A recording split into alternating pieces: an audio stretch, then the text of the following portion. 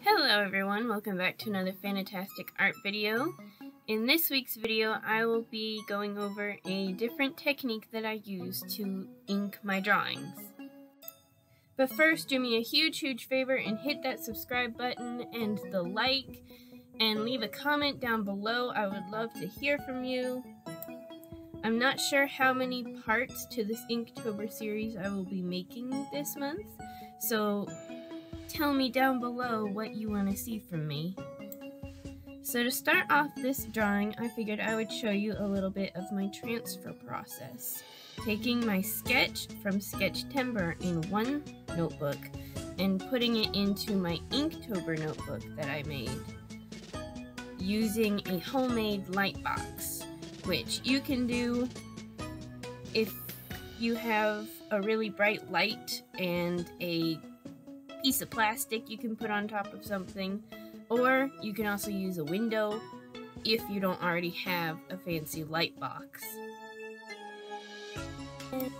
And I'm only transferring the lines that are what I really want, so it's like a cleanup sketch process on a new piece of paper.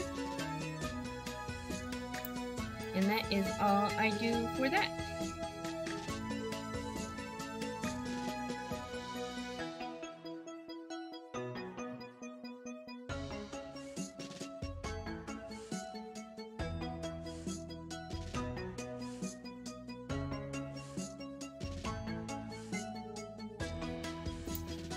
Now that I have my sketch transferred, I go back in and erase what I just drew.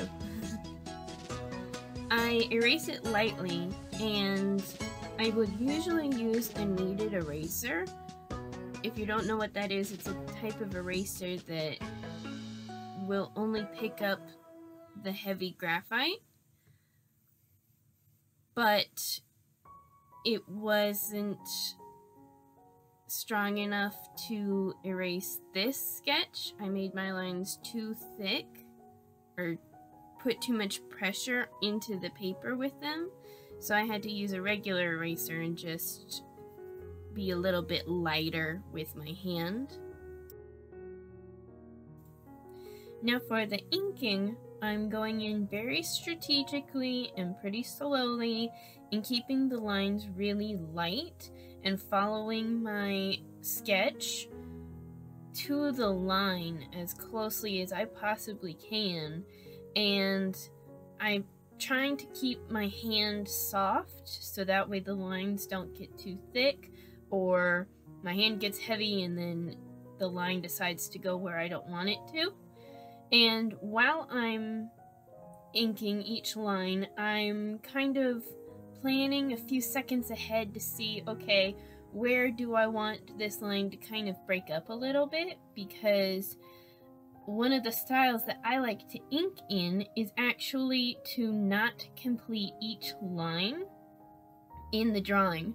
So you'll see as I go along that I actually leave several parts of each line with just dots or a little slash instead of completing the line as a whole.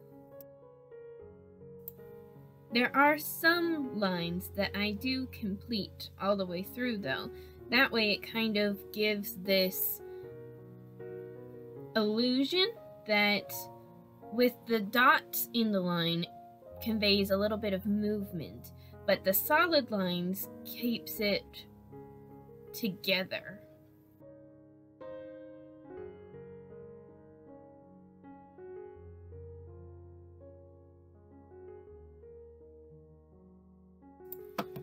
If anyone is wondering what pen I am using, it is a 03 micron pen for the whole drawing.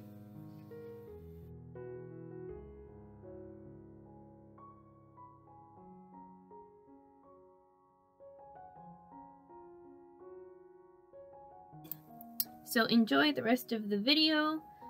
Let me know what you want to see from me for next time, and I will see you all then. Bye!